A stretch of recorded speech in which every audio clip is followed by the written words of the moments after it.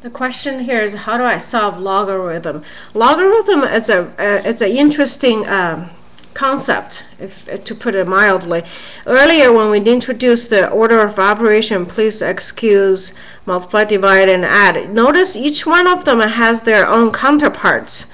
Parentheses, it's but nonetheless, I mean, solving it is almost the opposite of how to simplify. So exponential is the one does not, notice it does not have anything that's counter it. Actually it does, we just don't put it in it. Logarithm is counterpart of exponential. This is important because many students can handle exponentials relatively easily. So what we need to do is to build on top of that. So when we have 2 to the 3 equal to 8, another way to write this one, just like 2 times 7 equal to 14, we can also write 14 divided by 7 is equal to 2. Okay, so here we're going to write is log base, take the same base. Now swap those two. Okay. I used to tell my students that think of this one as a hat. Okay, so you keep the same base, same shoes on, but if you swap the hat and whatever is outside of the door, you have the logarithm. Okay, this is the critical foundation of the logarithm. So let's take a look at this log. If you use the log and get into the exponentials, what you're going to have is keep the base, which is x, right? And you're going to swap the hat and whatever is outside. So you're going to x to the 4th is equal to 81. Okay, that's the first problem here.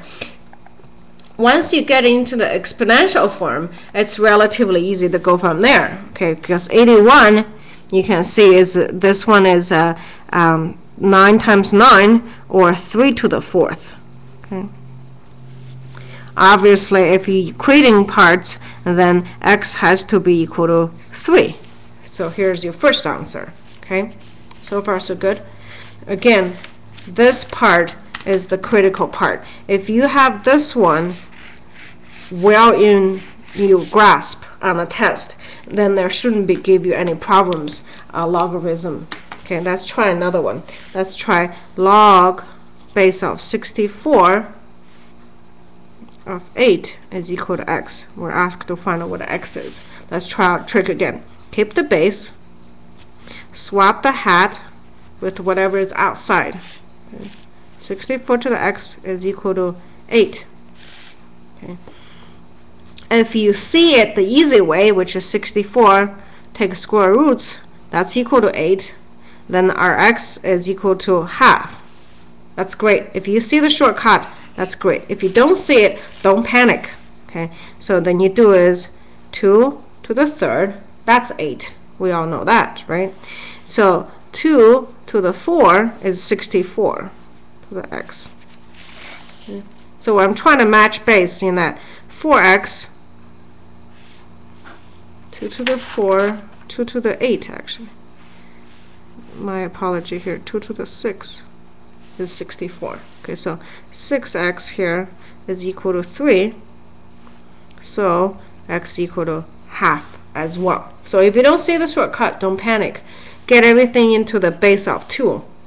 Sometimes it's base of 5, but don't panic. Rewrite everything, see if you can match the base up together, and be careful. Like I made a mistake here almost. Okay, let's try another one.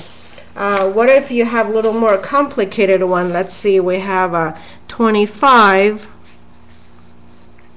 is equal to 5 log base of 2 and x and equal to 10. Oh, this one was a plus sign. Okay.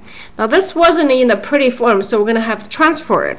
So we're going to simplify it a little bit, and we're going to gather it around. So 25 minus 25, we have a 15 on this side. Okay. Log has a base that says if you have a number in front of it, you can store it up in a hat. Okay. Equal to minus 15. Now this one is in the form we can deal with. Okay. 2 to the minus 15 is equal to x to the 5th. Okay. So we're trying to equate in a base. Now we got to get the exponential the same here. So we have 2 to the minus 3 to the 5. That's equal to x to the 5. because 3 times 5, minus 3 times 5 is minus 15 there. So my x, if I equate it on both sides, I have minus 3, or x is equal to 1/8. Okay, that's the answer here. Let's try one more, similar ones.